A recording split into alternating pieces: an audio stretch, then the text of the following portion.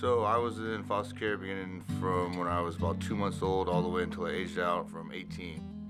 From birth until 5, and then from 14 until the age of aging out at 18.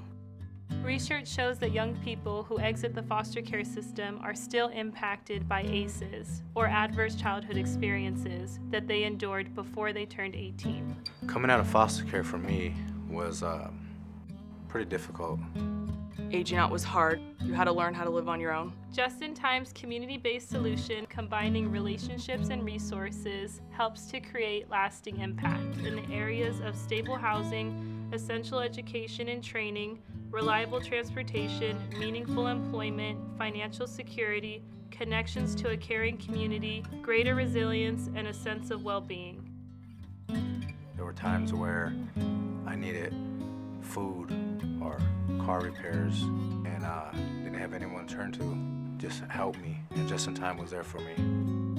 Independence comes with having someone that can kind of prop you up, and Just in Time was that someone.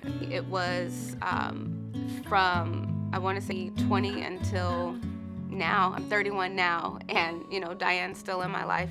Even in my master's program, she was always there to give me that positive reinforcement that I can do it. And Just in Time is one of the biggest resources that I'm aware of as of now. They were monumental to me. I'm Shantae Battle. I have a master's in public administration. I'm a great mom to a 5-year-old boy who loves dinosaurs.